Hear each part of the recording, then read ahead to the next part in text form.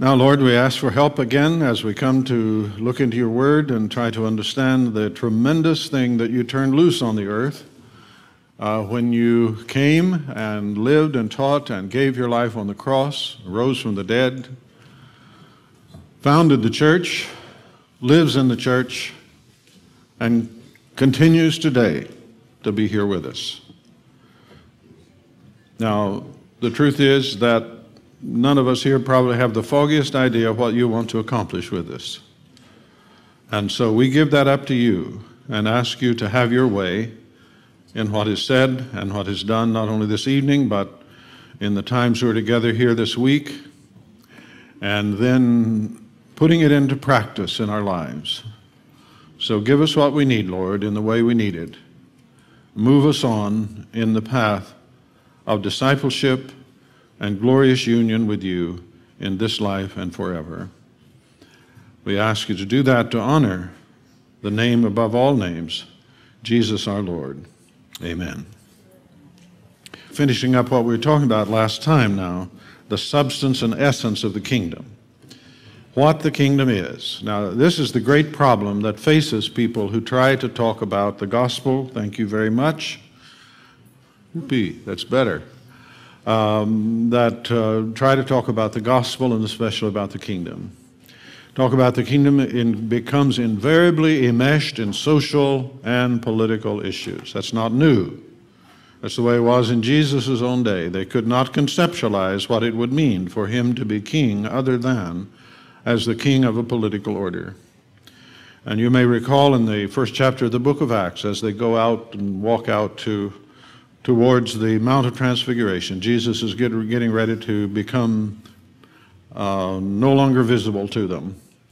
And he's ascending back to the place where he has at the right hand of the Father, even now. That's a real place, by the way, in the universe. We don't know where it is, wouldn't know what to do with it if we did. We'd just try a Babel thing probably, except this time it'd be a spaceship. Try to get a spaceship to go there. I wouldn't want to approach it, really. That's a real place, and Jesus is still there, but he's also still here. And the continuing incarnation of Jesus is in his people. But as they went out, you may recall, in the first chapter of the book of Acts, they're still asking the question, Lord, will you at this time restore the kingdom to Israel? Now, what they meant by that was, are you going to get a government in Israel that is capable of whipping everybody? That's what they meant by it. And you know, having observed what he could do, they had good reason to believe that if he wanted to do that, he could make it happen. We talk jokingly about people who walk on water. He really did it. He understood how to suspend gravity.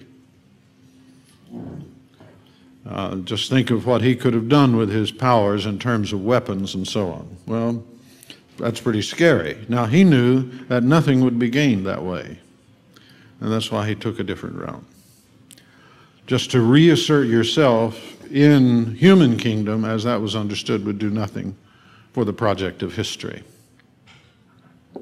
the one that God had put afoot and was carrying through with, that I've referred to as the divine conspiracy. He knew that. But still, in Acts 1:3, and we're going to take a little walk through the book of Acts tomorrow because there's a real hermeneutical problem here that we need to address. Some people think that Paul preached one gospel and Jesus preached another, that Paul preached a gospel of forgiveness of sins and the church, and that Jesus preached one about the kingdom of God and so forth and so on. And there's just a whole wilderness of confusion, and many, many great forests have been sacrificed to publish books on this topic. And it's really sad because they just can't get it out of their head. It's got to be a political kingdom. Now, here's what I'm saying to you, and it's extremely important to get this because you have to be, in a certain manner, an ontologist if you're going to understand the Scripture. An ontologist is one who understands being, what it is for things to be and what kinds of things there are. And we talked about the Trinitarian nature of God, the spiritual nature of God, and so on. And what we have to understand is that the kingdom of God is simply God's ruling. It's his ruling. It's his governing. That's the kingdom of God. And what Jesus came to preach was not that there is a kingdom of God. What Jesus came to make available was entry into the kingdom of God. See, when you see the record of his message is never, there is a kingdom of God. Well, people would have looked at him like he was an idiot. I mean, yeah, what else is new? Everyone knew there was a kingdom of God. They knew that.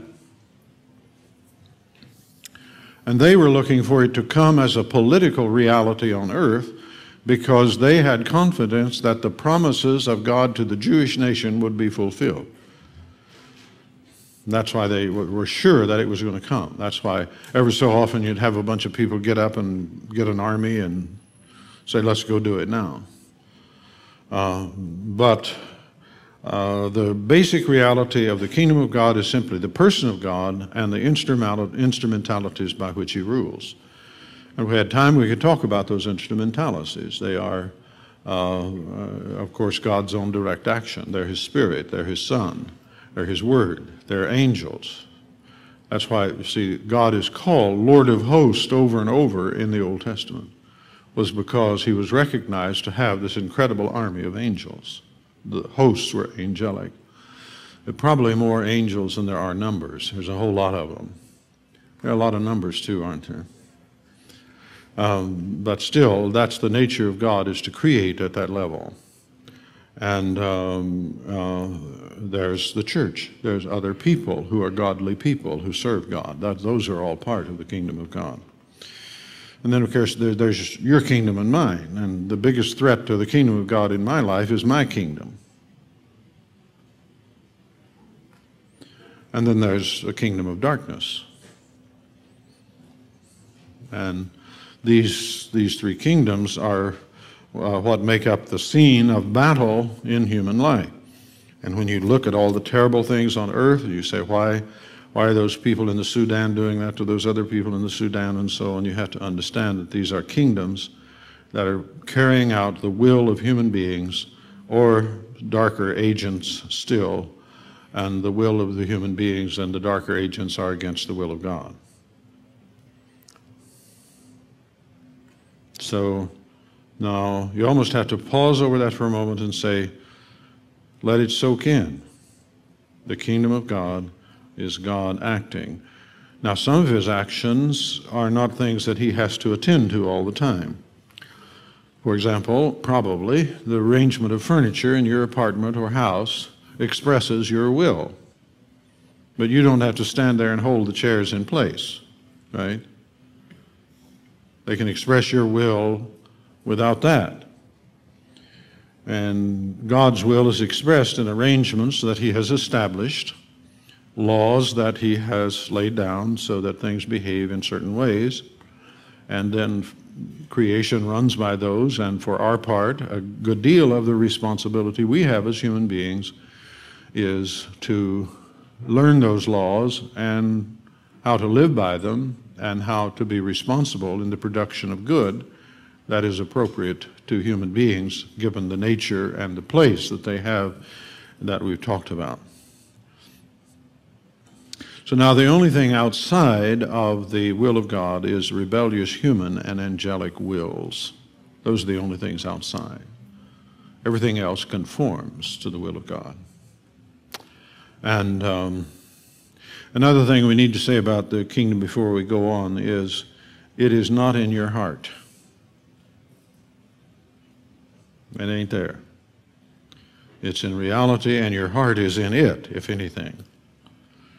But people bounce back and forth from saying that it's a political order to it's being just a sort of little warm thought in your heart.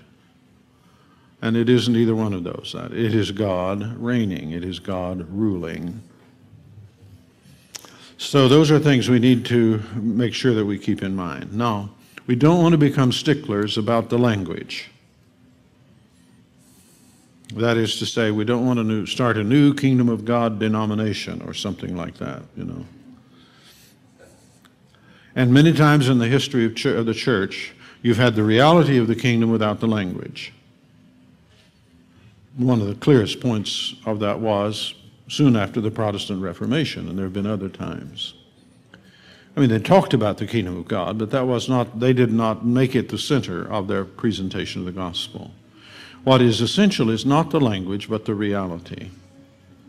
And around the time of the Reformation and afterwards, during the time of the Puritans in England and the Pietists, then a little bit later in Germany, they had an understanding of the offer in Christ to be something that included your whole life.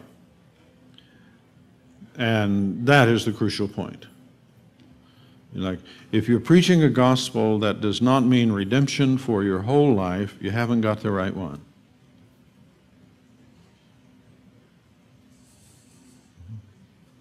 Listen to these words of Paul. After going through that wonderful presentation that we talked about the Scythians and the Greeks and the Jews and all of that, he goes on to say that Christ is all and in all. And then he says, put on therefore as the elect of God holy and beloved bowels of mercies and kindness and long-suffering and humility and meekness of mind, forbearing one another, forgiving one another. If anyone has a quarrel against anyone, as Christ forgave you, so also do ye. Isn't that wonderful? Wouldn't you like to be in a church like that? And above all these things, he says, put on agape, divine love, which is the bond of perfectness, of the perfection. These wonderful progressions you see like in Romans 5, 2 Peter 1, and Colossians 3, always culminate in love. Agape is the capstone. Ties a ribbon around it, you might think of. It's the bond of perfectness. Yeah.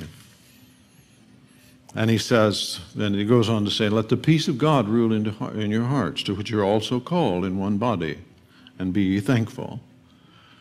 Let the word of Christ dwell in you richly in all wisdom, teaching and admonishing one another in psalms and hymns and spiritual songs, singing with grace in your heart to the Lord. Why don't we do that? And then to cap that wonderful passage off that runs from Colossians 3:1 through 3:17, and you know, if you haven't memorized it, I really encourage you to memorize that. It'll do a lot for you.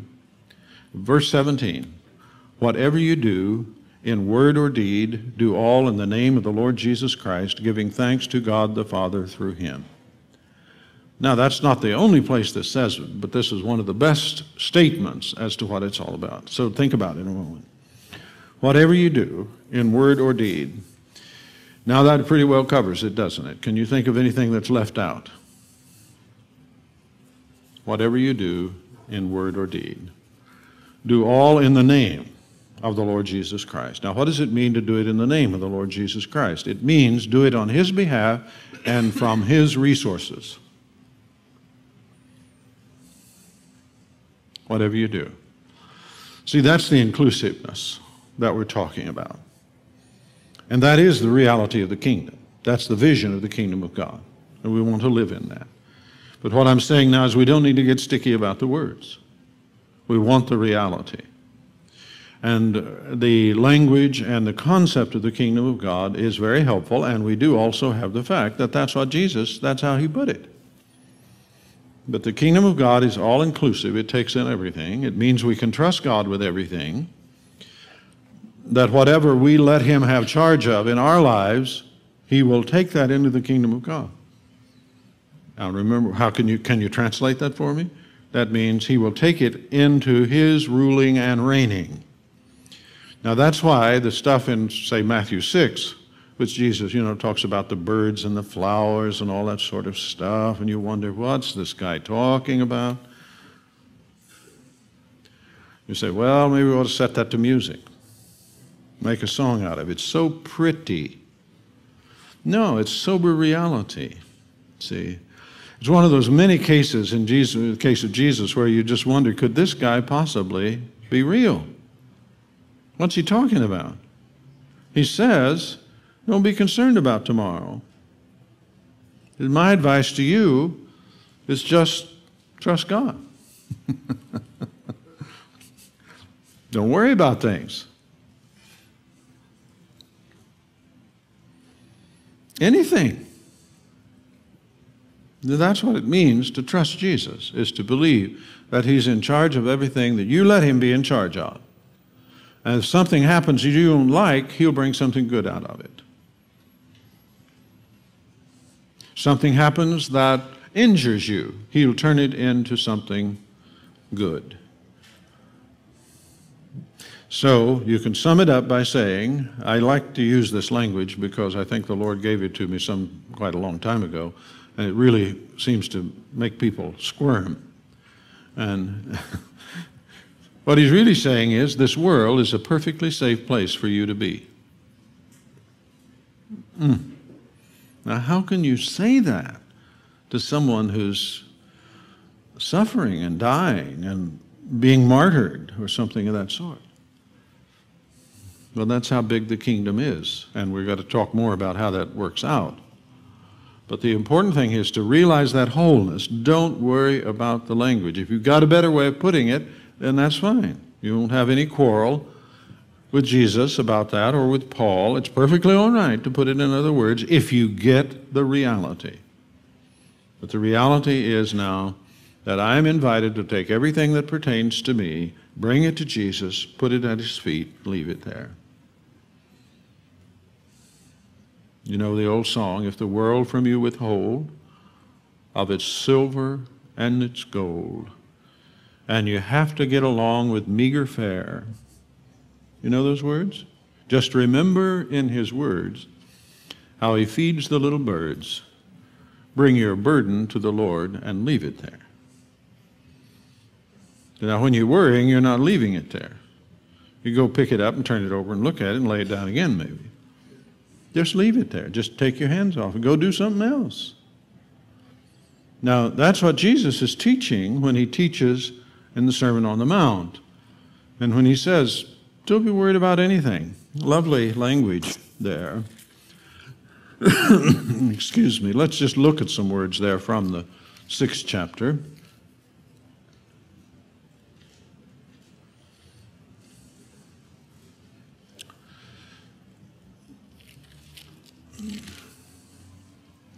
He's carrying on about these birds again, and he says, verse 25 of Matthew 6, for this reason I say to you, don't be anxious for your life as to what you shall eat or what you drink, or for your body as to what you shall put on.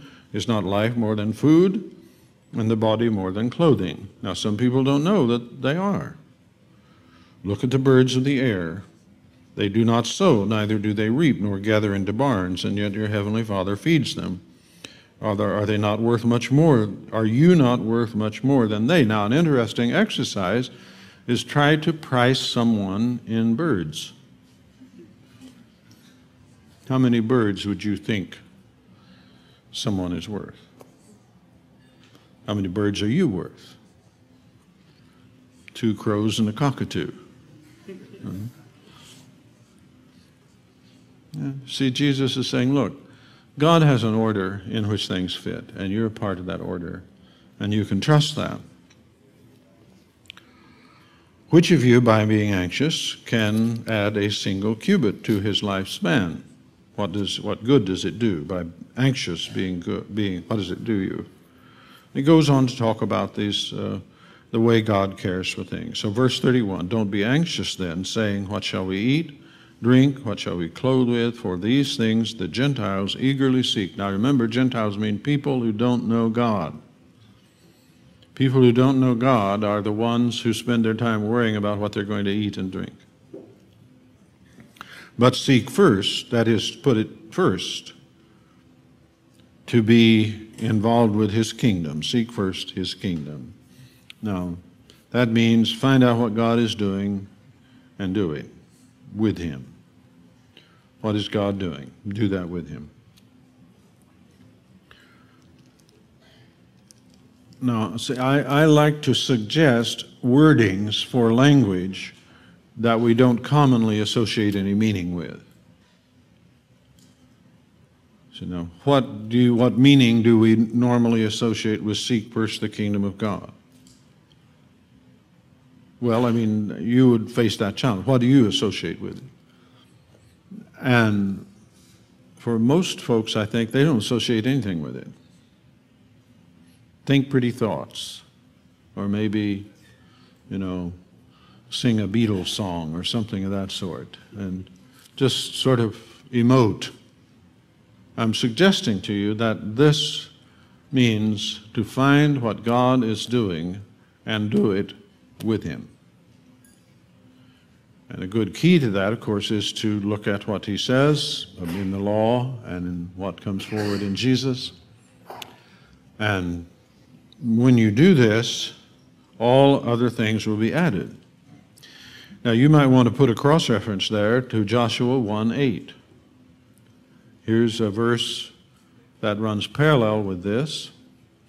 Psalm 1 also runs parallel with it, if you remember that.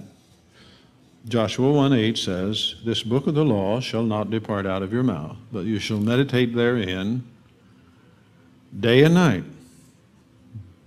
No time out for watching Friends. You have to give that up. What's that going to do to your life? Give that up. Probably you're going to do better to have the law running than Friends running. I mean, all of these weird things that they have on television. Seinfeld. You ever look at Seinfeld? What a vision of the good life.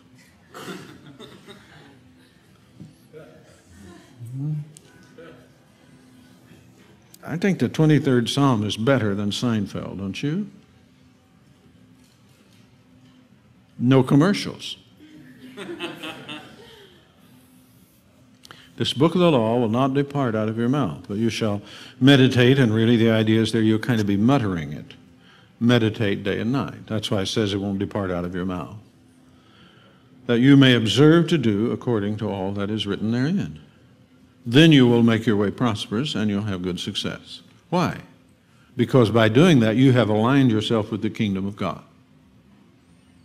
See, the whole human project now is to get the human being aligned with what God is doing. That's God's kingdom. And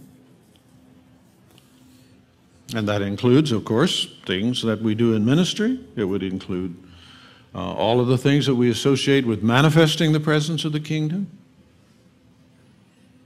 It would include dealing with demons, if that's necessary, dealing with sickness, if that's necessary. Doesn't mean you're always going to win, because you're not, Jesus didn't misfire, but probably you and I are so limited. Actually, I don't know what it would do to me if I never lost. I mean, can you imagine a person who, whenever they pray for anyone, they just get healed? Well, Jesus was like that. But frankly, I would be afraid for me if I came even close. I don't, so I don't have to worry about that. But I see enough of it that I know it's real. But it also applies to just things like driving down the road. That would be included in whatsoever you do in word or deed, wouldn't it? Driving down the road. So I do that in the name of Jesus. Transforms everything. Sometimes I'll drive all the way and just saying, "Hallowed be thy name. Hallowed be thy name."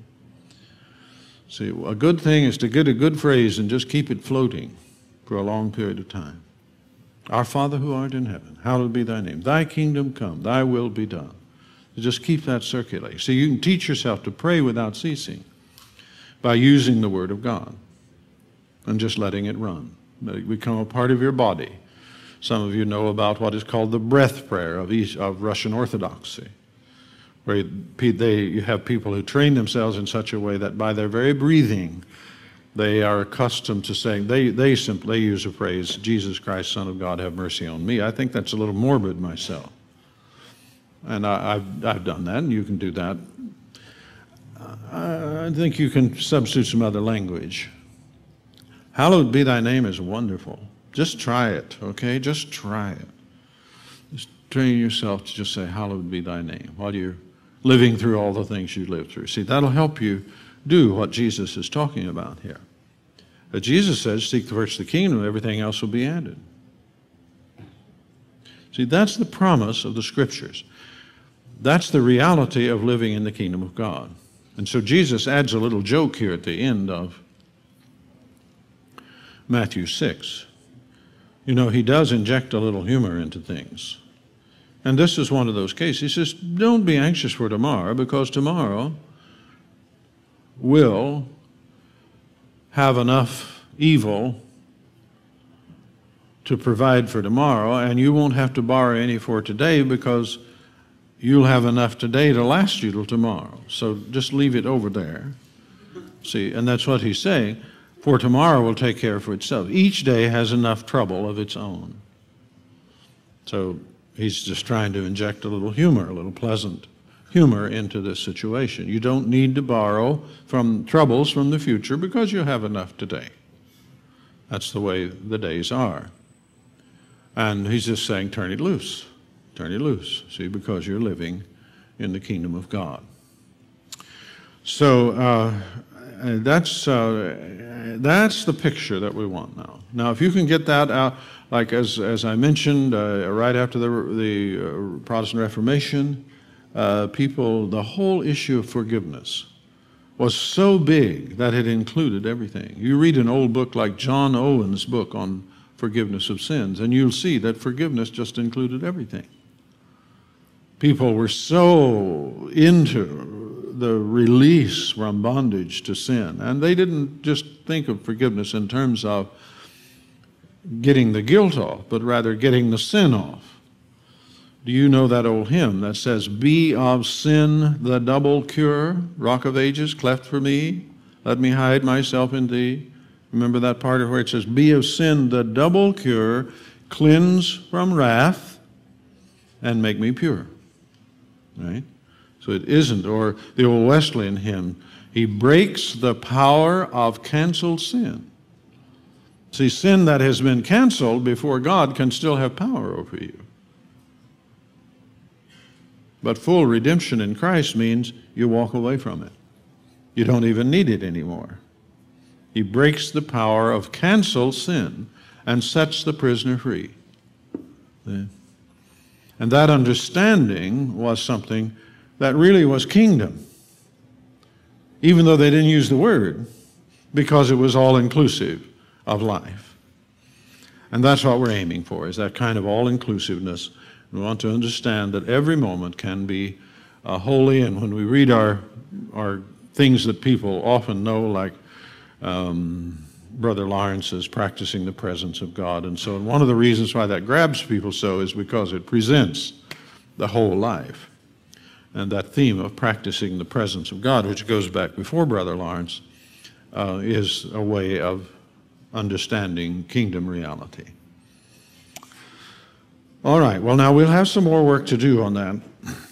But we want now to turn to Paul's wonderful vision of his work as being a work that involved the proclamation of Christ. And if we proclaim Christ rightly, the effect will be to ravish people with the reality of the kingdom. And that's how you make a disciple. You make a disciple by ravishing people with the reality of the kingdom. See, now that's why Jesus gave you the two parables, the parable of the treasure in the field and the parable of the great pearl. Do you remember those? Now here again, I'm going to scoot on because I'm just going to count on you knowing the Scripture, so I won't go read those.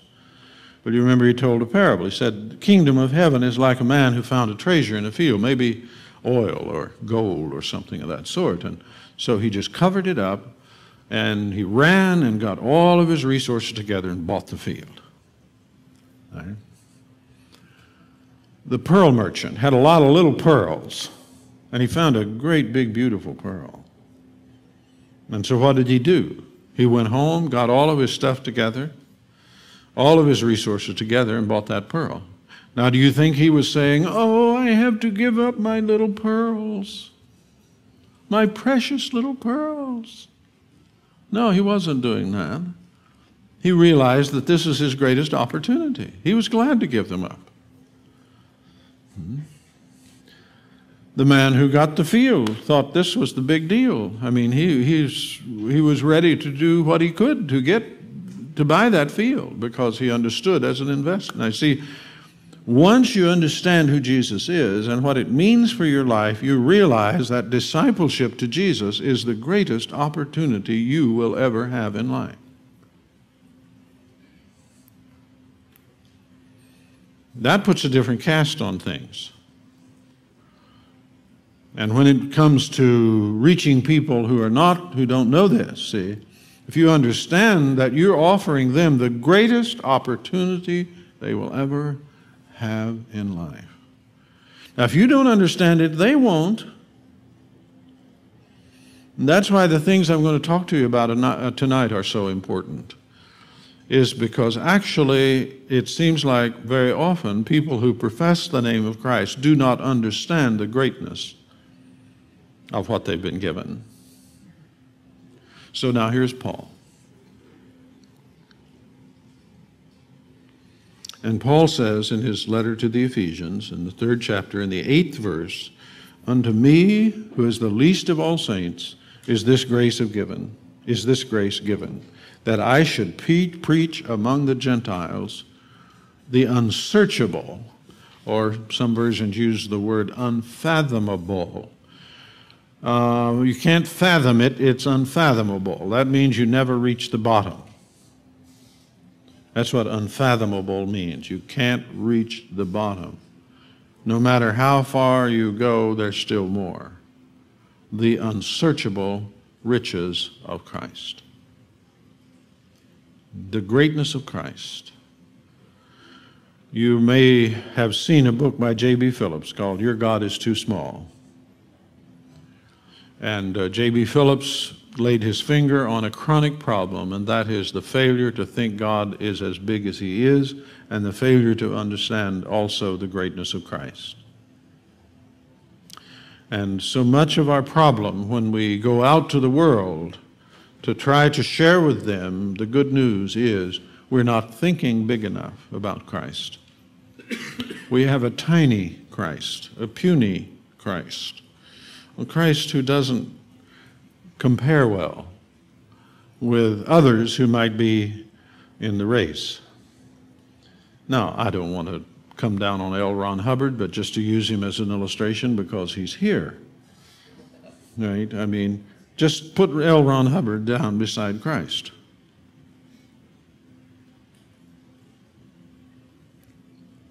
What do you think that's going to look like? Well, actually, L. Ron Hubbard is going to stand by Christ someday, and you and I are going to stand by Christ when the operation is over here, and we're going to look at ourselves in the light of who Christ is. Everyone is. There's going to be a comparison. You remember Paul talked about that in Acts 17 on Mars Hill. So often I'll have a young person who has found that I'm a Christian, and they may come into my office and say something to me like, "Well, I'm really surprised. Here you are, you're a philosopher, you write all this crazy stuff and do all these things. Why are you a disciple of Jesus?" Oh, you know, they often don't use that precise language. That's what they mean. Sometimes they use the precise language. Why are you a disciple of Jesus? My answer is really always the same. I don't mean to be smart-alecky about it. My answer is another question. Who else did you have in mind? Who else did you have? I mean, seriously. Now, once you get past the Buddha, Mahatma Gandhi, and John Lennon, except now nobody knows John Lennon anymore. Used to, they did. They don't bring him up anymore. That's about the end of the list. Who is to be compared to Christ?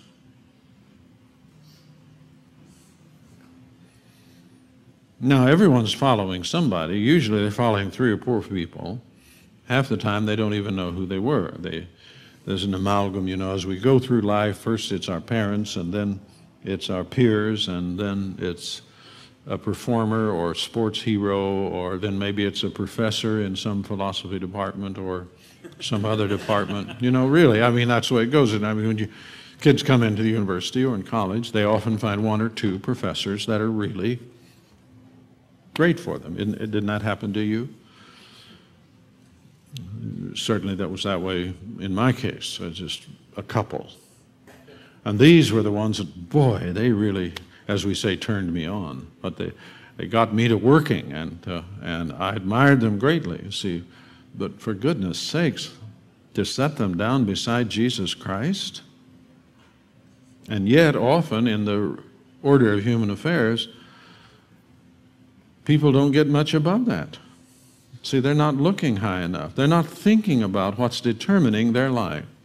You know, it's a good question for each of us to ask.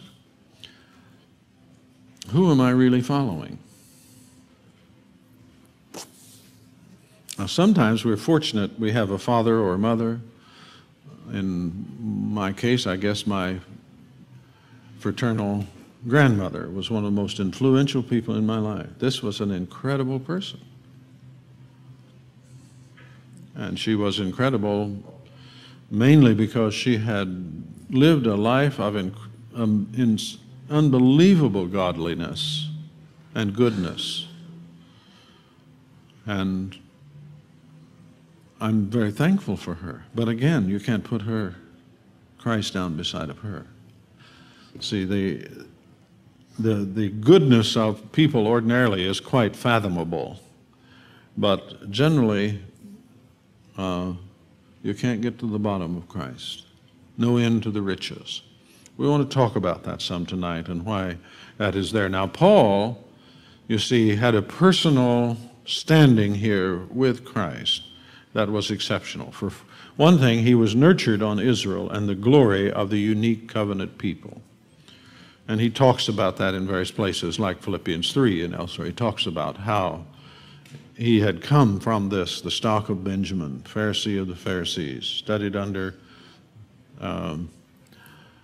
Gamaliel in Jerusalem, was ahead of all of his peers in persecuting the church and so on.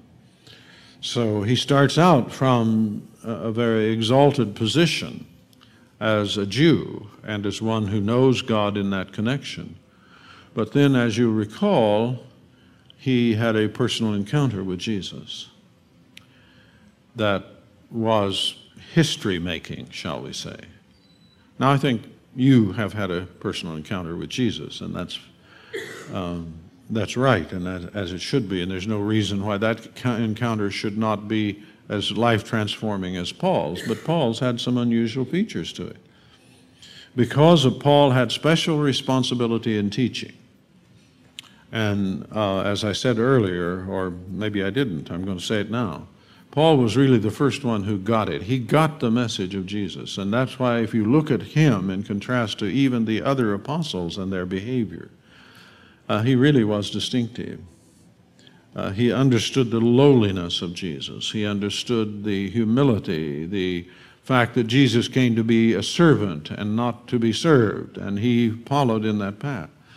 But see, underlying that was his experience of the glorious reality of Jesus Christ post-resurrection. He'd met him. And after he met him, as far as we can tell from what he tells us, there were long periods of time, perhaps while he was in exile in Arabia, or maybe later on when he returns to Tarsus. And the tradition there is that when he returned there, his own family drove him out. And there's still a cave down there close to Tarsus where they will show you, this is Paul's cave, this is where he lived after he was driven out of his family. And so there were long periods of time in Paul's life before he came into public ministry where he was, shall we say, personally tutored by Jesus Christ. And he understood that the gospel that he had been given was given to him by Jesus Christ firsthand. Now, you remember he didn't get to be there with the other guys while Jesus was here in the flesh. And this was often held against him. But it is true for him to say, as he does in 1 Corinthians 15, that even though he was like one born out of due season, still the grace of God had worked more effectively in him than in all of them. Do you remember that statement that Paul makes? 1 Corinthians 15:10.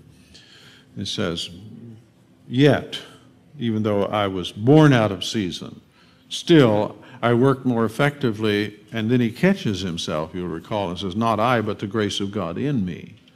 I worked more effectively than all did. And at that time, I think probably that was the correct thing to say.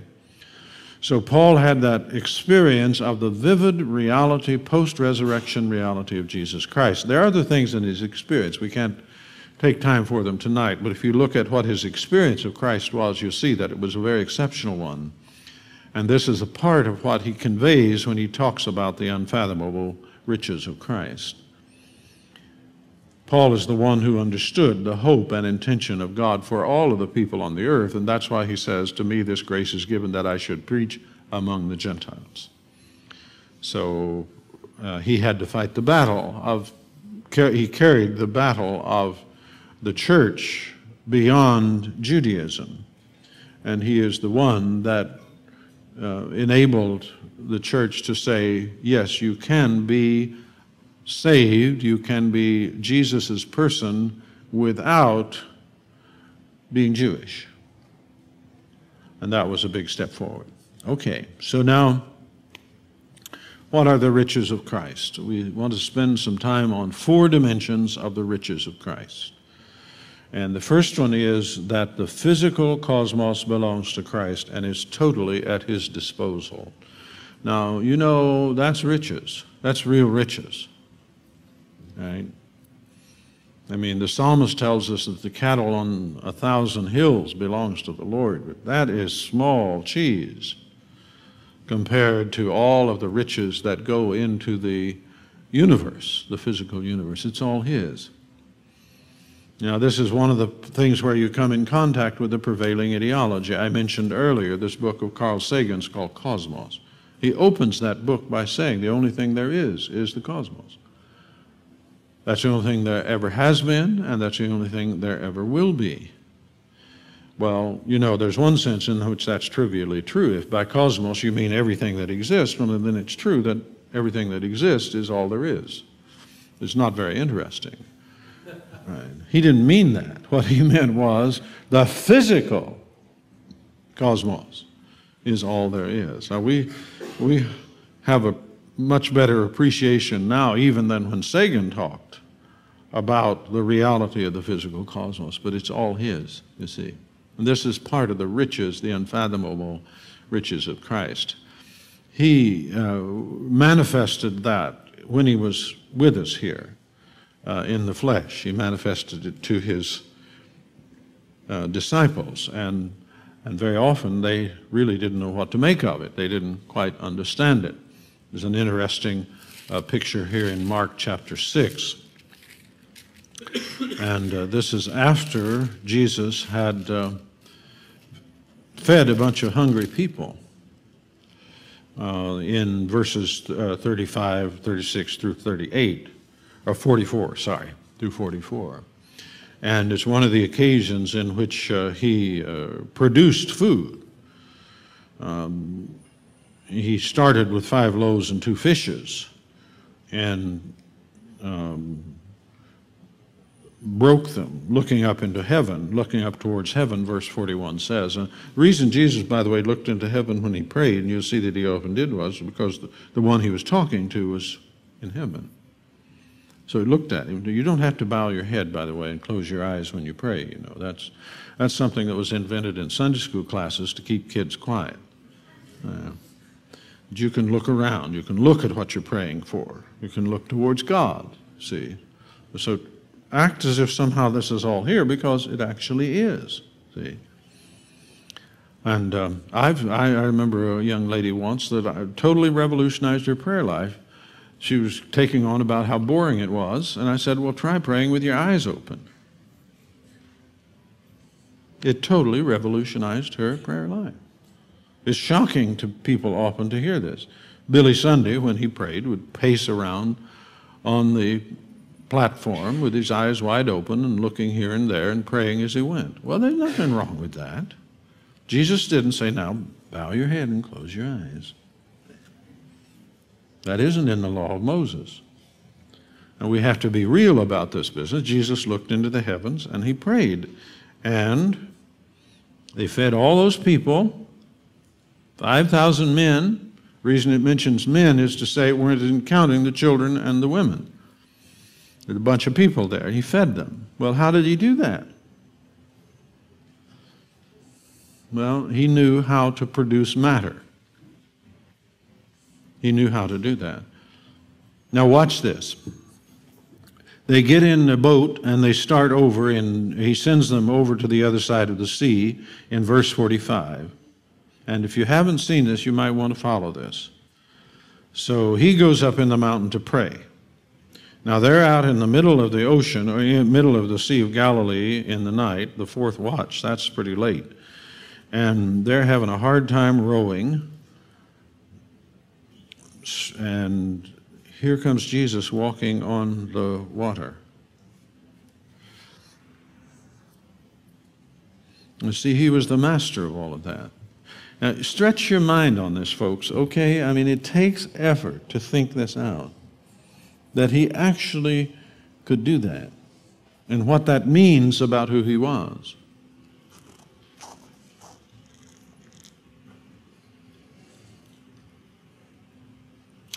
Now, we know a little bit about how to turn matter into energy. That's what you do when you put wood in the stove or turn on the gas jet, cook your eggs. You turn matter into energy, and that energy then transforms matter again. We find it very difficult to transform energy into matter. That's very hard. These big cyclotrons that you have in Switzerland, and they were building a big one in Texas and quit on it, you remember? It was too expensive. Well, those were efforts to create just a little bit of matter by firing particles opposite directions, and when they would hit, they'd create just a little bit of matter for just a few seconds. Jesus knew how to do it without the machinery. Well, he should. He's the one that put it all together in the first place. Isn't that the story? That he made everything? And see, when you come to deal with issues in prayer and you realize you're dealing with the person who did that, it strengthens your faith to know that with God nothing is impossible. Right? But you have to understand who Jesus is and the greatness of Jesus and the greatness of God the Father to understand why that works that way. Now look what happens here. When Jesus comes to them walking on the water, he scares them half to death in verse 49. And Jesus says to them, "Take courage, it is I, do not be afraid." And he got into the boat with them, and the wind stopped, and they were greatly astonished. Now the next verse is the one I'd like you to think about. The next verse says, "For they had not gained any insight from the incident of the loaves." Okay. They were astonished that the storm stopped. Jesus says, what's the deal? Didn't you learn anything? What's loaves got to do with storms? Why should they have not been astonished? Do you see the issue? They were astonished because the storm stopped. They should have understood something from the loaves so that they would not have been astonished. Right? They should have said, this Jesus, he does that kind of thing. Right? But they didn't get it. It says their heart was hard. Now what that means is the stuff didn't sink in. Didn't sink in. They should have said, wow, Jesus is really in charge of all this stuff. So the wind stopped. Yeah. That's the way it should be. See, we don't often put this together. I used to have a friend in the chemistry department of USC who was a, shall we say, declined Baptist. He's since declined, re-upped, I'm glad to say. And he was a chemist.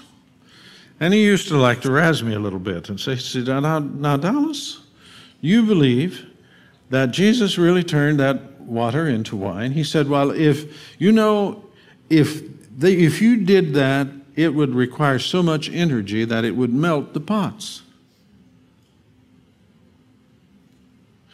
Now, I didn't have the heart to say to him, a PhD in chemistry, that if Jesus could handle the wine, he could probably take care of the pots. Right? See, you have to understand who you're dealing with. This is the one who has the key to physical. In fact, he holds it all together, as we read earlier from Colossians 1. If you remember that passage. See, the early disciples believed that the physical cosmos belonged to Christ and was totally at his disposal because they had seen his power over nature and his power over death. And one of the things that was most telling to them about the unfathomable riches of Christ was that he was resurrected, that he rose from the dead. Again, I have so many of these illustrations of Christian young man on the campus was talking to a professor in religion at Easter time and mentioned the resurrection. The man said, well, of course that's impossible. That's contrary to the laws of physics. Well, now this was a young man, and of course he wasn't going to fly in the face of this distinguished professor anyway. Let's see, all you have to do is say, now would you show me the laws of physics according to which that's impossible? There aren't any.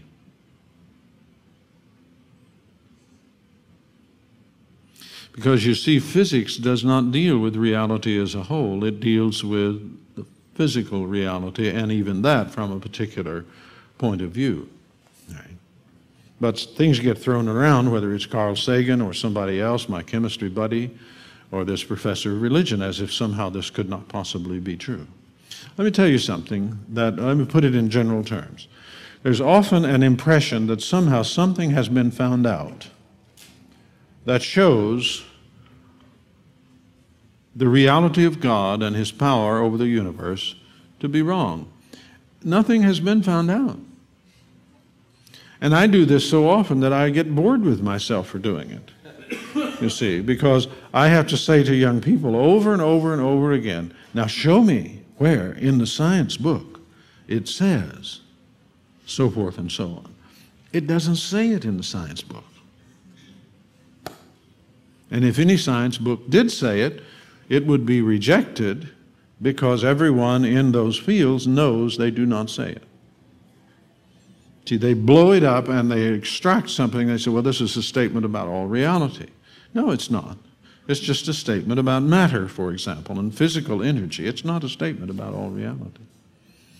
Now, see, we have to keep that in mind, because when we start speaking about the kingdom of God and about Jesus, and we talk about them as spiritual, then we ourselves have to know and be sure that we're just not passing hot air, right? We're talking reality. We're talking about something that's real. The spiritual world is real. It is a field of energy in that it does work. In fact, it's the greatest energy in the universe. The word which God spoke to express his creative action is power beyond any comprehension. And that power is still working. Well, I'm taking too much time here. Let's move on. So, the riches of Christ. The second thing to be mentioned is Christ as the master of the moral life. Now, Jesus is the one who, above all, understands moral reality and order, and moreover is able to bring people to moral goodness. That is, he doesn't just talk about it, he knows how it works. And we're going to spend time tomorrow talking about some details on this. But when Jesus, for example, begins to talk about moral reality in the Sermon on the Mount, he starts out with Matthew 5:20, unless your goodness, your moral goodness, goes beyond the righteousness of the scribes and the Pharisees, you can't make contact with the kingdom of the heavens. Now, that's really important to understand, because what he's saying here is, if you're going to get down at the level of real goodness, and we know that that means real love, all of those parts of the self that we talked about being permeated with agape love. Your body, your soul, your social relations, your mind, including your thoughts and your feelings, your will itself, all set in love. See, if you're going to do that, you have to be in touch with something that enables you to do it. And on the other hand, if you're not going to move to that level, you can't contact what will enable you to do it. See, the righteousness of the scribes and the Pharisee was a righteousness which consisted in what you did. Actually, more importantly for them, what you didn't do. So we'll talk about this more tomorrow, but Jesus begins his illustration with, "Thou shalt not kill." And the next one he talks about is, "Thou shalt not commit adultery," because it was right back to these two things that we talked about earlier, sex and violence. And we talked about why people turn to that. It's because they've turned to their body, and with their body they can do these things. And then we talked about how even perversion moved on from that. Now, why did Jesus start there? See, Jesus starts there because he knows that the root of murder is anger and contempt. So every year in the United States, we have 25,000, 30,000 murders. Up and down, depends on the year. So why do those things happen? People don't just think, well, I think I'll go out and murder someone today. They don't do that. Well, maybe there are a few people that are so twisted that they do that. I don't want to, maybe Jeffrey Dahmer or someone like that did that kind of thing. I'll just go out and murder and eat someone today. But most murders happen because people are angry and have contempt for others. Sometimes the person who gets killed is the one who has the contempt, because out here in Southern California, you better be careful about whom you diss. Diss? Well, diss is contempt, right? So you diss someone here, you may be the one that gets the bullet. On the other hand, you might put a bullet in someone because you have contempt for them. And so we use language like, "I wasted them." You ever hear that language? Isn't that interesting to apply to a human being? I wasted them. Well, you wouldn't say that unless you had already decided they were contemptible. So now, what Jesus does is he understands the roots of moral evil. And he understands that it is rooted in self-will that is thwarted and frustrated, and that gives rise to murderous rage, we say. So now he says, instead of talking about not killing people, let's talk about not being governed by anger.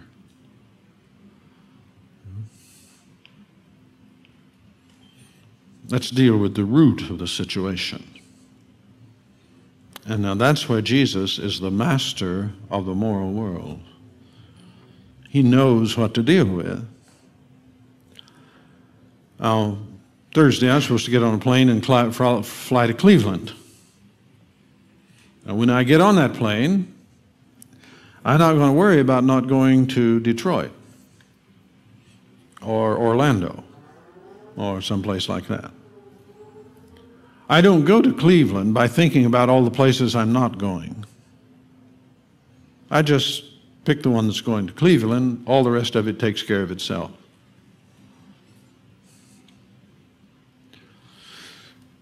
See, if you're not got the wrong stuff on the inside, you don't have to worry about killing people.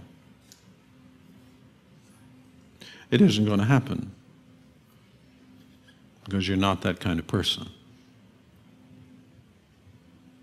And thank goodness most people aren't that kind of person. They may have some anger in them. And most people who are not in Christ, if they're pushed far enough, can actually be brought to think of killing or even to do some killing out of hatred and anger. But for most people, they're not pushed to that level, so they don't kill, but they still have in them something. So James says, you remember what James says, little brother of Jesus? Says, okay, so you didn't kill anyone, but if you hate your brother, you're already a murderer in your heart, right? Now see, that's the analog to Jesus' teaching about adultery in the heart. There's murder in the heart. See, so what you want to do, Jesus understands this, what you want to do is you want to get the murder out of the heart.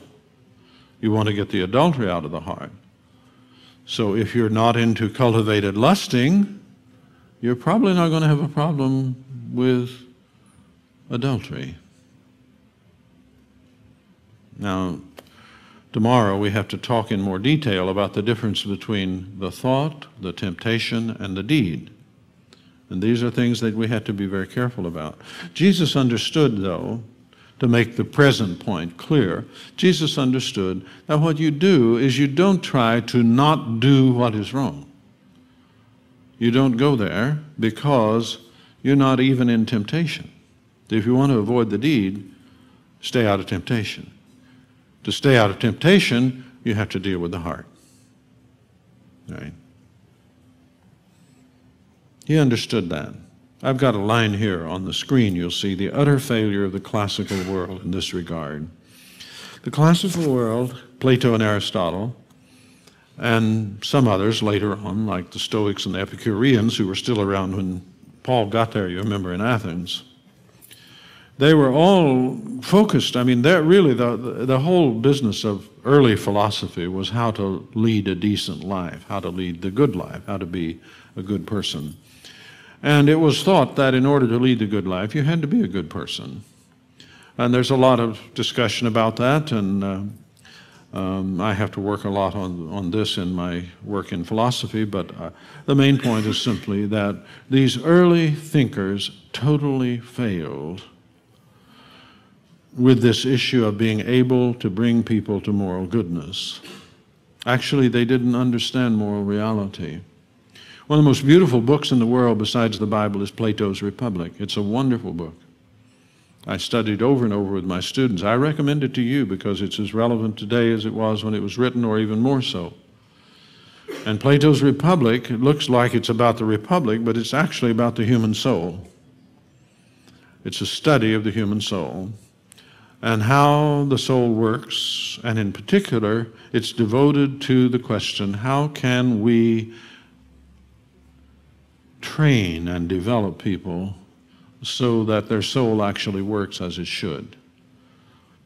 Some of you may have read it, and you know that Plato's view was the good person is one with a balanced soul. In particular, it's a soul where reason is doing its job, the appetites are doing its job, and the emotions are doing their job.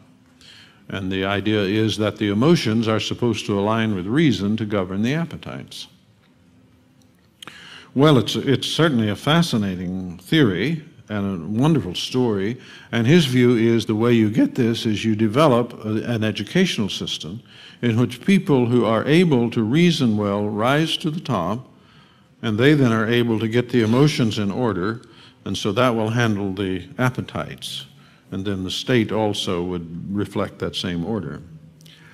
And then Aristotle basically has the same theory, except his view is that you don't get this by education, you get it by legislation.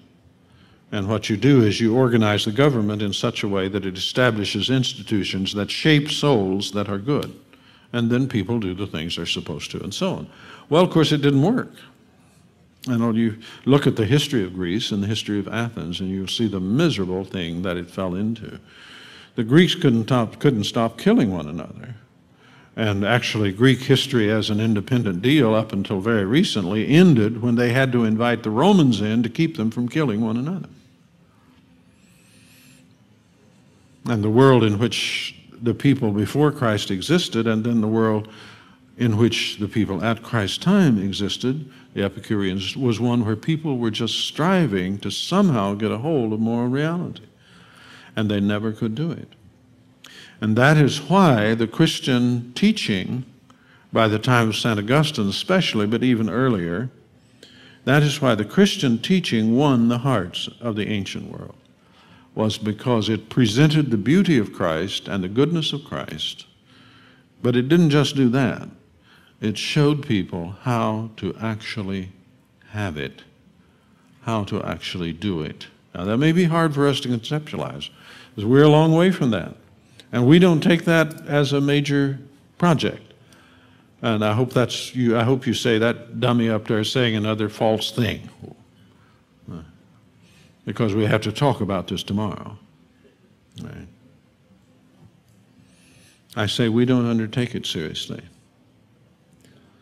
Moral education is a non-entity. We have a few little things like character counts for kiddies in middle school, and that's a good thing. But when those kiddies go on to high school, they hit a moral wilderness, if not a moral sewer, and nothing steadies them or holds them, and there's nothing taught to them except a brand of secular legalism, secular Phariseeism. And that in general is what we run into. And if you've ever hit the diversity mill or some of the other catchwords that are used to express this kind of secular legalism in our educational system, you know what I'm talking about. But you can obey all of that and still be a despicable person.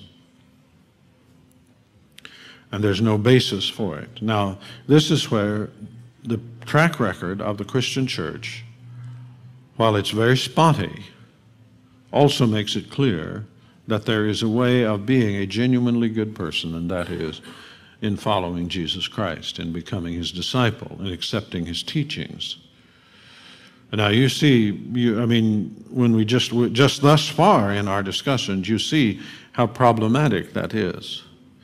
Right? And I'm not trying to give you a bad time, but for example, people seriously consider whether or not they would be willing to give up anger or even contempt. Now, most people in this room are easier with contempt than anger. But I often ask congregations or groups that I'm lecturing to in the university or other settings, if I had a pill that I could give you and you would never be unkind again, would you take it?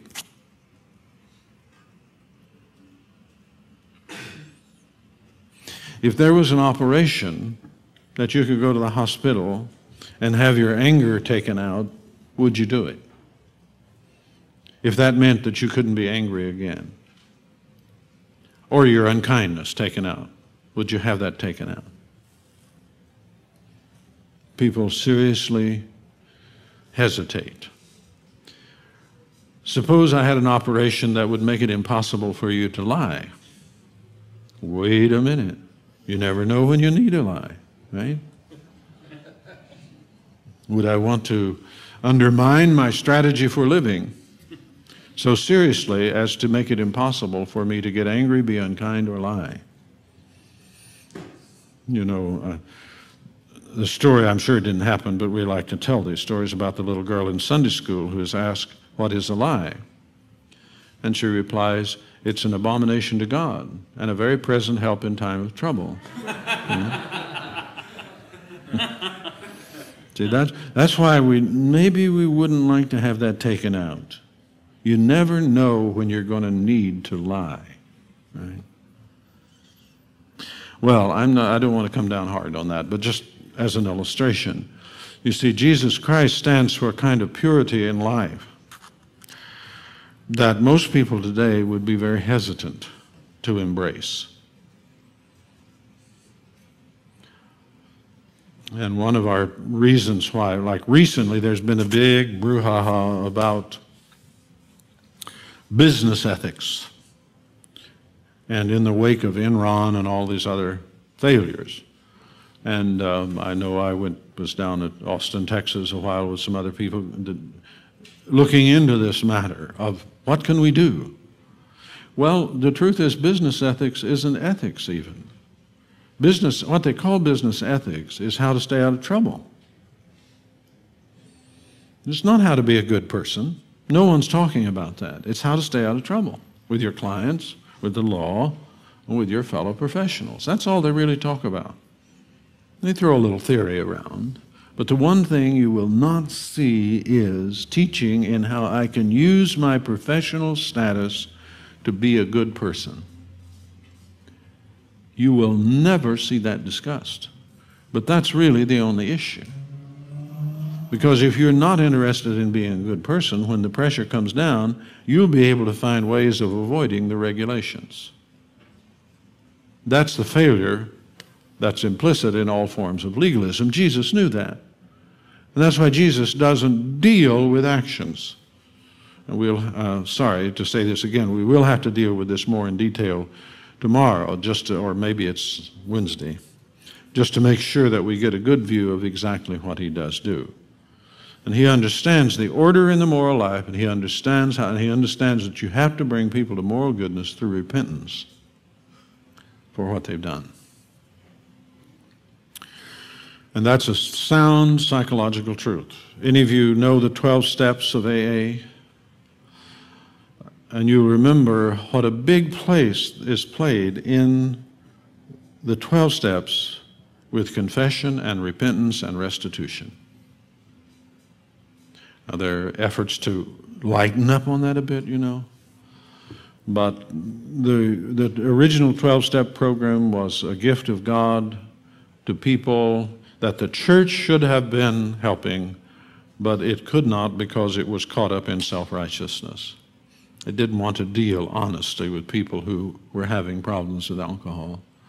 See, that's the curse of the church, is this idea that, well, you gather up the respectable types and you put on a good front and you set a good example and you have money and all this sort of thing. No. Well, what about the people that Jesus hung out with? See, this is a story that is not new. And many of our organized churches in this country have gone down the drain because the neighborhood has changed, and they don't want those kind of people that are living right under their windows. Am I right about that? See? I've watched this for years. There are plenty of people to fill the churches. You know, if all our churches and synagogues were filled on Sunday, you know what percentage of people would be in church? 3 to 5%. We're not short on people. We're not short on people in need. What we need to do is to minister to the ones who are there. And that was Jesus' way. But he didn't go through the collection, kind of sorting out and say, well, this one is not the kind that we want. He took people where they were. That was part of his moral vision. And that's why people were drawn to him. Well, let's go on to a couple of other things. Number 3 here, what are the riches of Christ, the security and glorious future of the individual human being in Christ. So that's why we have these great passages now, and we can't go over all of them tonight, but for example, Luke 12, that's the Lucan version of some that I read to you out of Matthew 6 about not being anxious.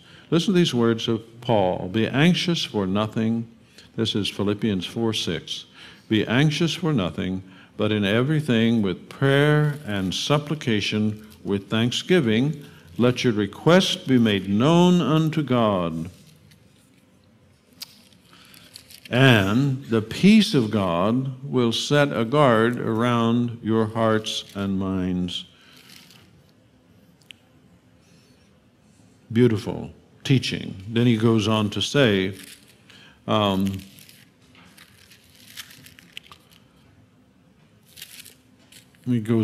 finally, brethren, whatever is true, whatever is honorable, whatever is right, whatever is pure, whatever is lovely, whatever is of good repute, there's any excellence, if any worthy of praise, set your minds on these things. And he says, the things that you have learned and received and heard and seen in me.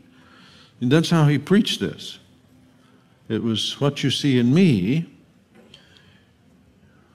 Do those things, practice those things, and the God of peace will be with you. So see, he not only tells you what to do, he tells you, watch me, I do it that way. Be anxious for nothing. Matthew 18:10 is a beautiful passage. Jesus is talking about children and what happened to children. And you recall how often he returned to that subject. And I'm sure it must have been important to him because he knew the terrible things that happened to children. And he says in that passage, after warning people about hurting children, he says, their angels do always behold the face of my Father which is in heaven. Now, you have to back up and ask yourself, what in the world does that mean? Right? So you have to try to give some meaning. Their angels do always behold the face of my Father which is in heaven. Well, I suggest to you that that means that everything that happens to a child is attended to by God, and that he has individuals personally responsible to see to it that children are cared for in the kingdom of God on this side of death or the other side. And this is a staggering thought, but it's one you must think. If you are to believe in the goodness of God, you have to believe that he not only takes care of sparrows, but he takes care of children. And you say, how can that be when you look at what happens to children in this world? Then you have to make that up by saying it is because no matter what happens to them in this world, the goodness of God sees to it that those children continue to exist and in conditions which make them thankful to be, no matter what happens to them. You have to go beyond death. And Jesus says you never experience death. Well, once again, what does that mean? Do you know this passage, John 8:51 through 52? Many people know John 11. This is what Jesus says out at the tomb of Lazarus. They know that one. He that believeth in me, though he were dead, yet shall he live, and he that liveth and believeth in me shall never die. Never die? Aren't you planning to die?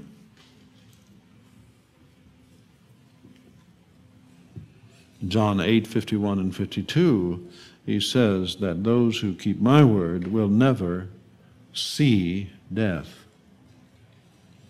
And again, will never experience death. And he really blew the audience out of the building when he said that. And you read that passage, it's very, what does that mean? Never experience death. The riches of Christ, are they so great as to include that?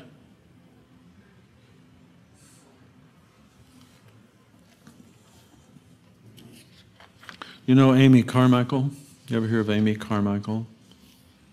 Wonderful missionary to India who knew what suffering was and was triumphant over it. There's a book of hers called The Gold Cord, and in it there's a little piece called Three Tender Mercies. I want to read you a story from that, a few paragraphs. Her name was Lala. She was 5 years old, a Brahmin child of much promise. Amy Carmichael was in India. She had sickened suddenly with an illness which we knew from the first must be dangerous. We couldn't ask a medical missionary to leave his hospital a day and a half distant for the sake of one child. But we did the best we could. We sent an urgent message to a medical evangelist trained in Nayor who lived nearer, and he came at once. He arrived an hour too late.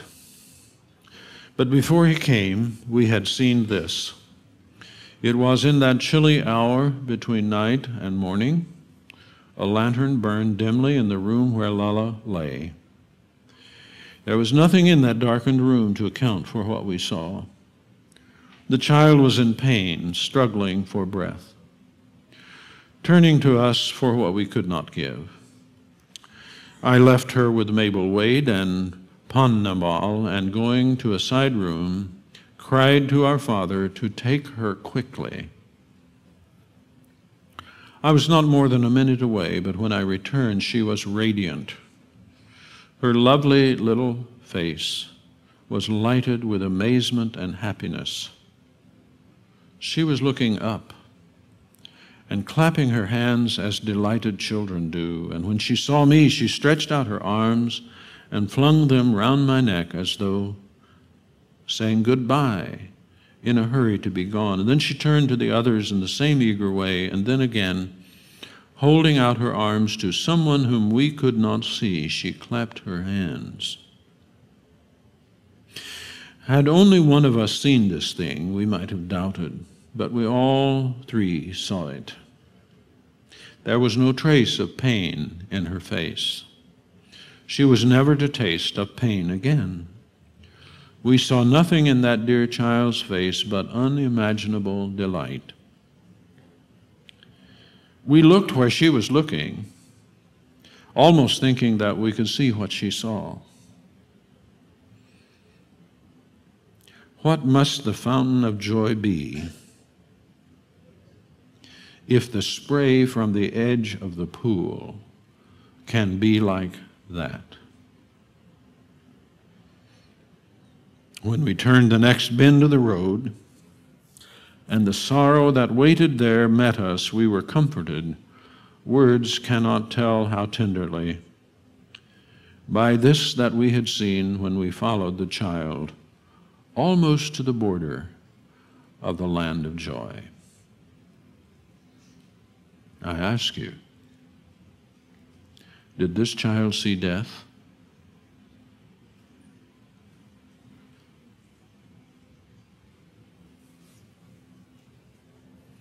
What's it going to be like? Well, I want to suggest to you, among other things, for example, you won't know that you have, as we say, died until much later.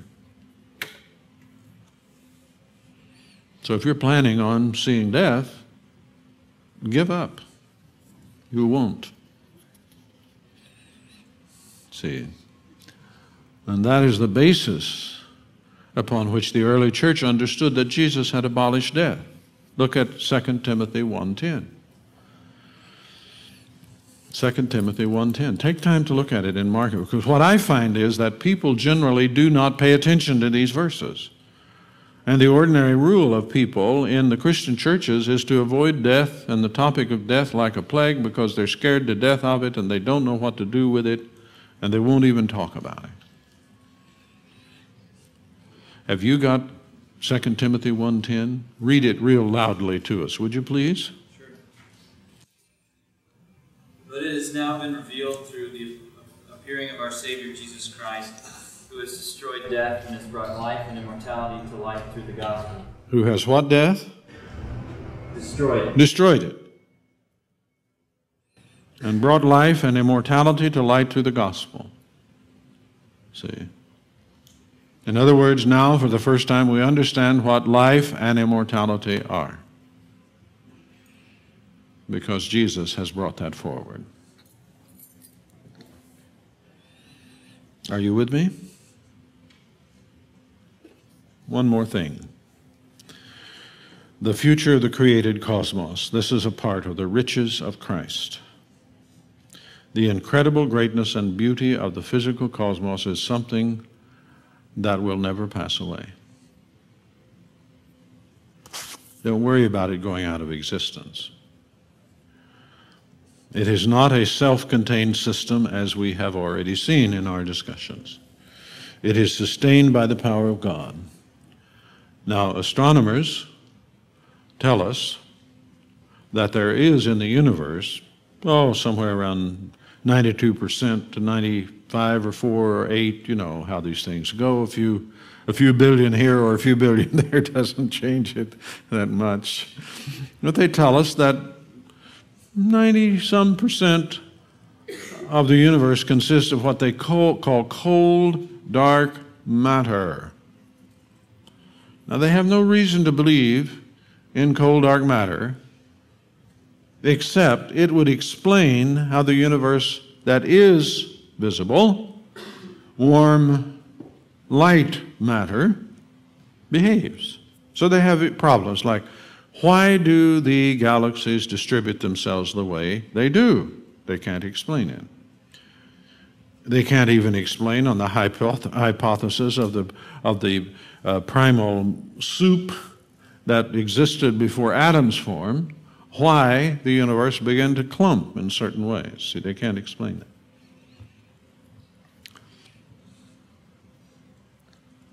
The truth is, we know almost nothing about the ultimate nature of the physical universe. I want to suggest to you that the cold, dark matter which explains the behavior of the physical universe in this way is actually God. That this is the Jesus who upholds all things by the word of his power. Now you say, how do you know that? Well, I'm open to anything that can be scientifically demonstrated, but one thing that is not going to be scientifically demonstrated is the ultimate nature of the universe. We have to go at it through the laws that we can discern from the behavior of things that we can observe. But no one is able to explain why we have the laws we do, and any cosmologist will tell you that. And if they could explain the laws that we do, they would never be able to explain the origin or the initial conditions under which those laws begin to apply. That's not in the purview of science as we know it, never will be. And I realize, of course, that you need to question that. You need to think about it. I'm just saying it. I'm saying that the universe, actually the greatness and beauty and the future of the universe is secure, and it will, if anything, just get greater and greater.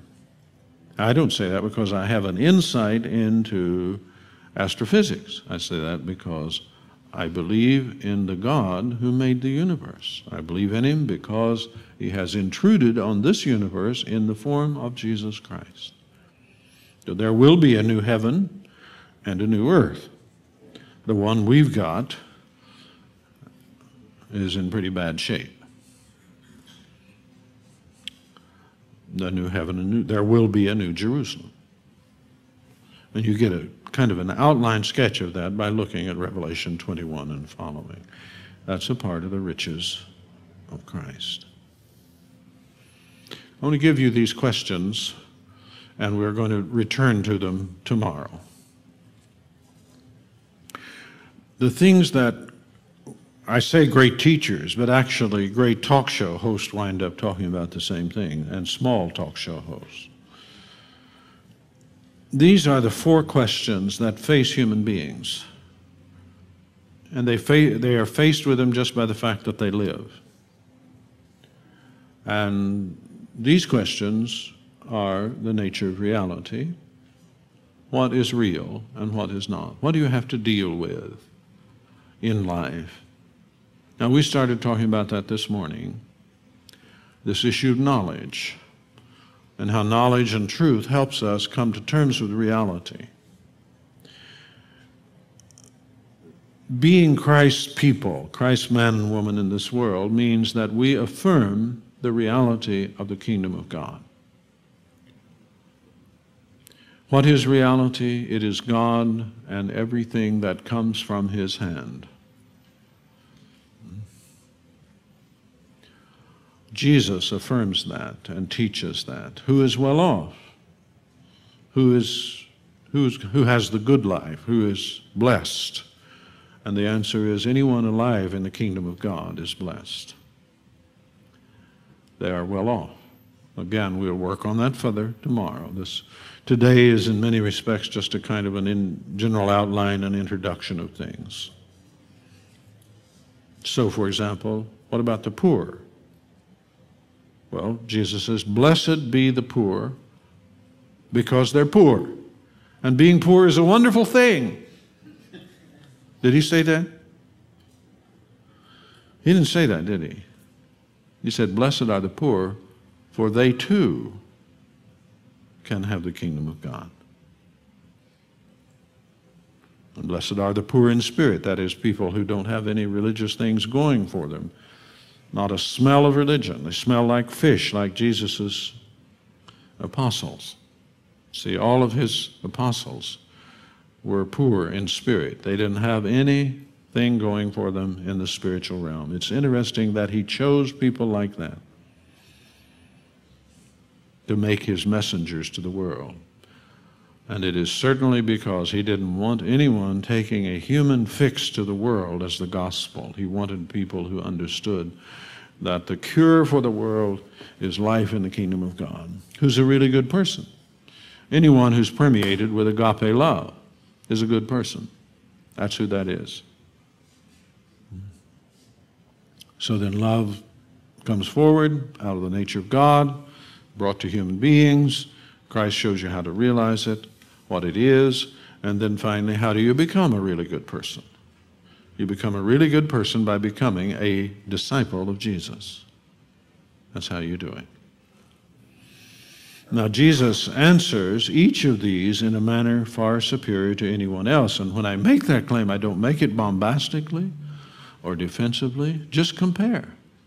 Remember what I said earlier. You look at Jesus and you say, who else? See, Peter put that in language we preach from, isn't it right? You know, when they all left, shucked off and left, the crowds disappeared, and Jesus said, will you also go away? And Peter used that language, to whom shall we go? Well, that's a real question, isn't it? Now, the people who live around here in Hollywood, in Los Angeles, they live in Manila, they live in Bombay, and they have exactly the same question. How does Christ compare to Krishna? How does Christ compare to Buddha, to L. Ron Hubbard? See, that's the issue that we face. And he answers these questions now. And to us, this grace is given that we should preach to a pagan world the unsearchable riches of Christ. So what is the one mistake above all that we can make? Fail to present Jesus Christ adequately. That's the one mistake. If you present Jesus Christ adequately, then what can be done for human beings will be done for them. If you don't do that, if you have a gospel that presents him in some way that, for example, he's an early advocate of the democratic way of life, the gentle cynic of the Jesus seminar. Well, you know, the woods has been full of gentle cynics. We know what they can do. We know what early advocates of the American way of life can do. It ain't much. But on the other hand, if you just present him as a sacrifice for sin, you will also fail to present the unsearchable riches of Christ. And except in a world which is keyed to the issue of the forgiveness of sins as the whole thing to be dealt with by human beings, except in a world like that, the message you present will fail to make disciples. See, that's the question I have to deal with. Does the gospel I preach have a natural tendency to produce disciples to Jesus Christ? Or does it just produce more consumers of religious goods and services? See, we have a non-participant, spectator version, consumer version of Christianity in this country. And that's where we get people going from church to find a better service to consume. Not rooted in the body of Christ at all, not focused on discipleship and personal transformation, not focused on living in the power of God in a way that you can bring that to bear on circumstances if you're in business or government or in your family or community, where you can stand as Christ's person and expect the kingdom of God to make a difference you yourself could never make if your life depended on it.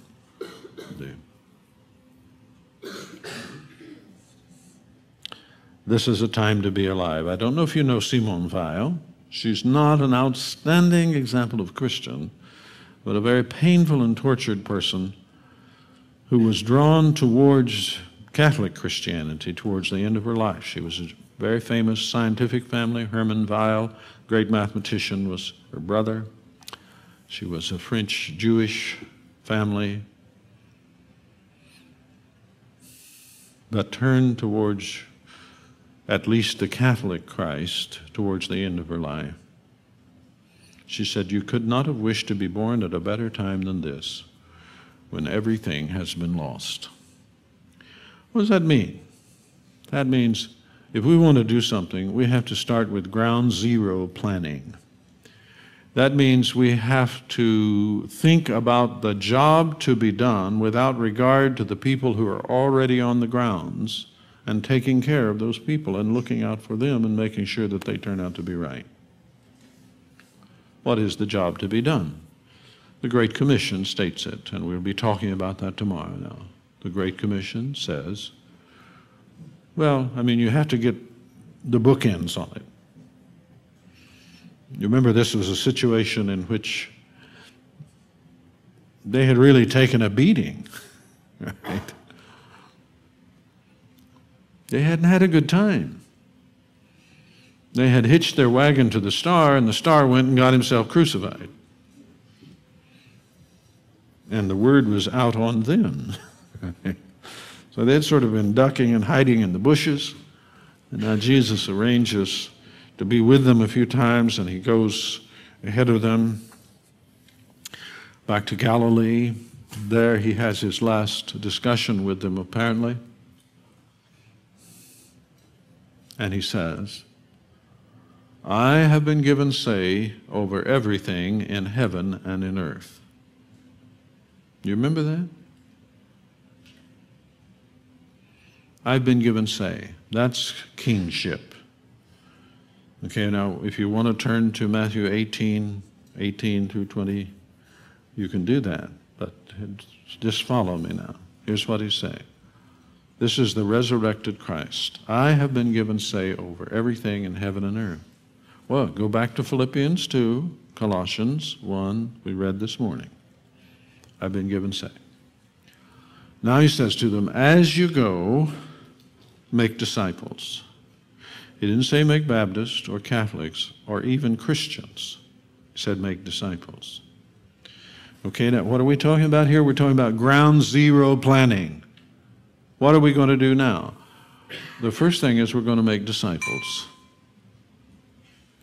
We're going to make disciples, and then as we make disciples, they're going to be brought into the Trinitarian presence.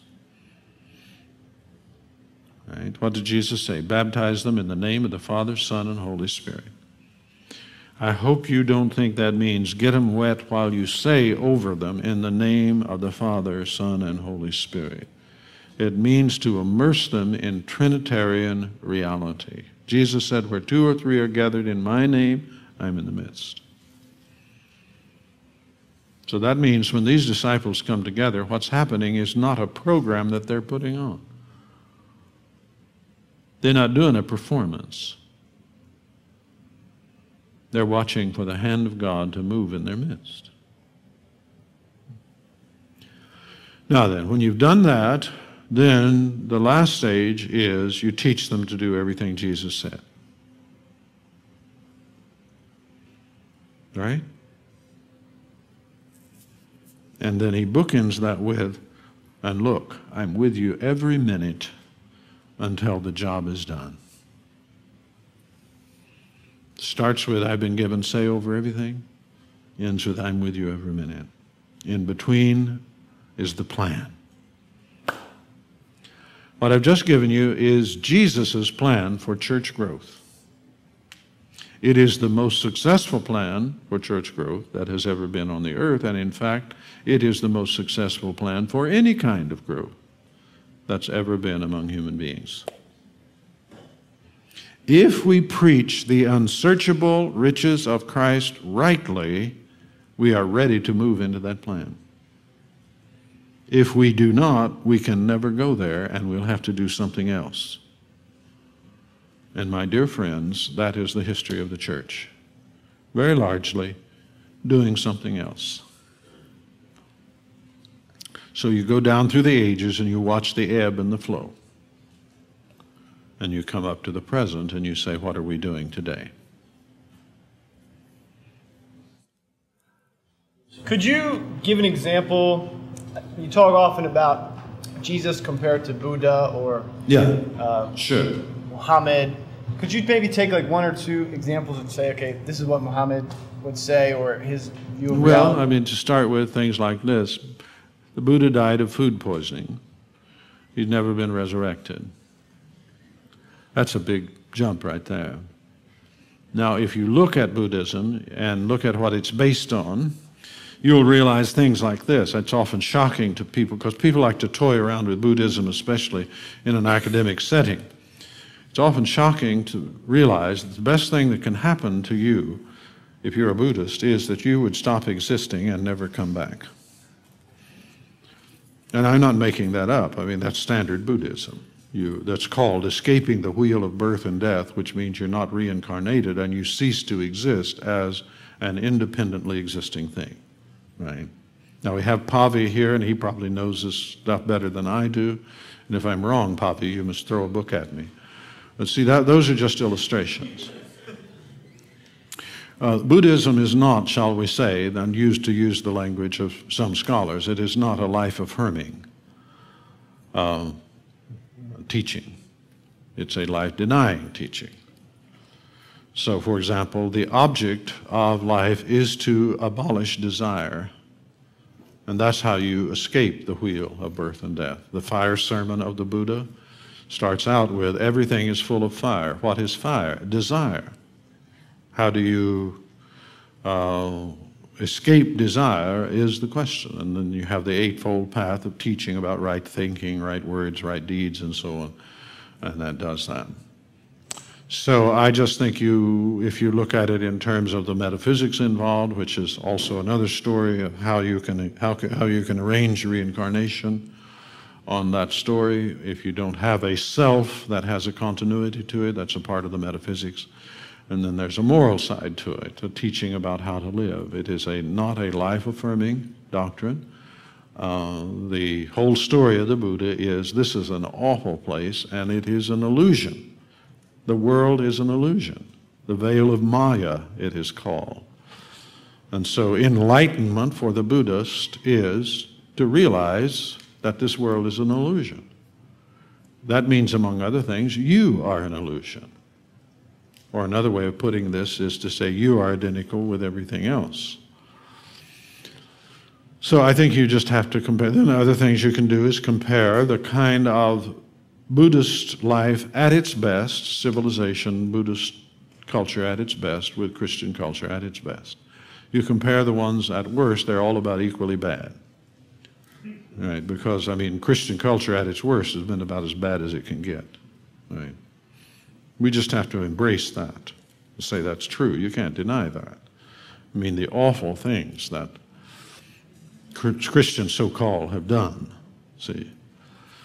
But all cultures are about equally bad when you look at the worst end. But when you look at the good end, I think they're not equally good. And when you compare them, I think what Christ has been is far above the others. So, you know, if one is wrong about that, you accept that. And that's the way I approach it. I mean, if I'm wrong, just show me, you know. Let's talk about it. Give me what you know. But that's the way I go about it. It seems, and I may be misunderstanding you, but that you're operating in a system devoid of any need for proof of anything, and that is somehow a benefit are positive. In other words, you're stacking, you're up. What you've said a number of different times is show me the textbook, the experiment. Sure. I mean, who's been there and seen it. Yeah. And until you can, I'm happy to go with what I know. Well, I think I have some other evidence. The reality of Christ, both before and after his resurrection, and the reality of the kingdom as experimentally known through finding what God is doing, on that assumption getting involved with him, and seeing what the reality of it is. So where is it that we're going, that we seem to go wrong with? I think most of us probably get pretty stumped when people want to argue about it. And I know that's one reason why we need to say these things, and we need to get other people involved in it. Because, for example, I'm in a position where, because of whatever I've done, that I can say, okay, show me. Because I know this. I've worked through this stuff. And I have no fear. I mean, Carl Sagan is not going to bring forth a physics book that shows that the physical cosmos is the only thing that has ever existed and will. There's just nothing there. And this isn't something new. This is something that's been known since Aristotle. It's established on general logical grounds. It isn't a matter of further scientific research. So we're free to say, well, let scientific research go. See, we're not hiding or ducking or avoiding anything. And we will admit a fact that's established as a fact. Jesus is not hiding, he's not running. If you could find a better way, he would be the first to say to you, take it. You know, you can't imagine Jesus hearing a better way and saying, sort of rubbing his chin, saying, well, you know, that's very good, but it's not Christian. You know, you're not going to say that. If you believed that about Jesus, you couldn't follow him 2 steps.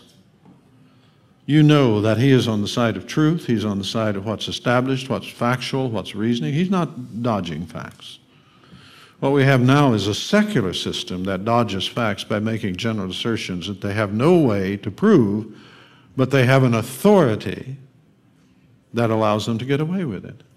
So Carl Sagan spends millions of dollars producing a television series that is a beautiful thing to see. If you've seen it, you know that. If not, I encourage you to get a hold of it and look at it. It's wonderful. It just has all these falsehoods in it. It has all these unfounded claims. And so that's why we need people, and I believe pastors need to think about, see, one of the myths is that your ordinary pastor can't do all this stuff. They can too. Any sensible person can do it. You don't have to become an astrophysicist or a philosopher for that matter. You don't just follow the argument. But you see, you have to have confidence that you can do this, that God is on your side. And that then will allow you to do the elemental work. You may have to learn a little bit about what logic is and so on, but you need that anyway. You don't need much. What we need now is just good education. The curse of our land is that we have all of these uneducated people with higher degrees. And they are uneducated. They don't know what good method is. They wouldn't know truth if they ran over it. In fact, they have almost nothing to do with truth. They laugh at truth. Truth is a subject of humor on the campuses. What's big is research. And research is stuff you can get funded for. You can't get funded for truth, but you can get funded for research. Well, see, that has to do with the authority structure that we live in. It doesn't have anything to do with truth itself or knowledge.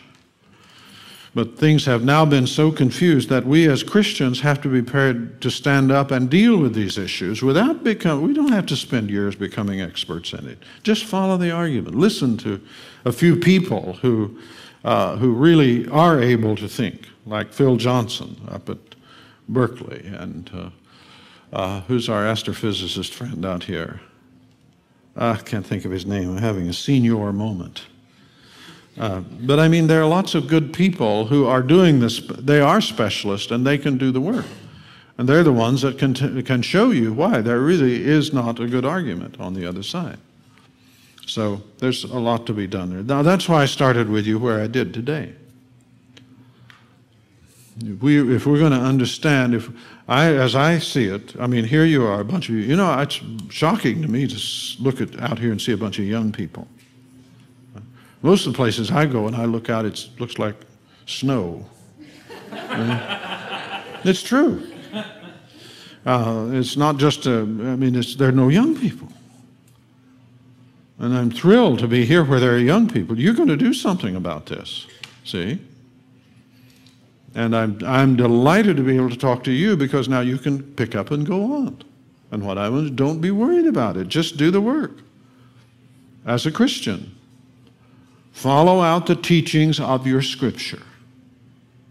Because your Scripture is a profound book of knowledge. And if you treat it that way, it will respond in that way. If you treat it as a book where you go to prove that your traditions are right, you'll come back empty. Because frankly, most of our traditions have no foundation. They're just stuff that's grown up. Peter called it the vain traditions of the fathers. I mean, most of us, our denominations were born out of some kind of negativity. Just think of a group of religious people being known as Protestants. You know what that protest? You're known for protesting. Can you go to heaven on that? Get up there and say, well, you know, God, I protested. But when you look at our various groups, they're all born out of negativity. Go to the Scripture to see what is positively taught about life and reality and put it to the test. That's what we can do. That gets us back to ground zero planning. Now we're going to do something following Jesus Christ as if there was no one already there that had to be justified for what they're doing. You understand what I'm saying? I mean, take the educational system. I often say to people in the university and elsewhere, if you set out to devise an educational system, you would never come up with the one we've got. And it's true. And when you begin to look at it, you realize this is not ground zero planning. This is planning done with sort of an eye to an improvement here and an improvement there, but the main thing you have to do is take care of the people who are already in the game. Am I making any sense? See, now you can't go at Christianity that way.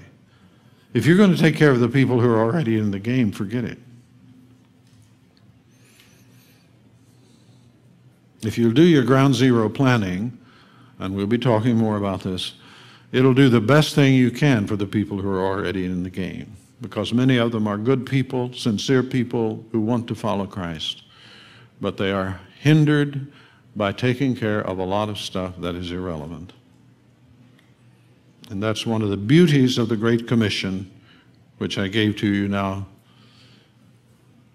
is that it strips all that away. Strips it all away. Now, what are you going to do? Just do what it says.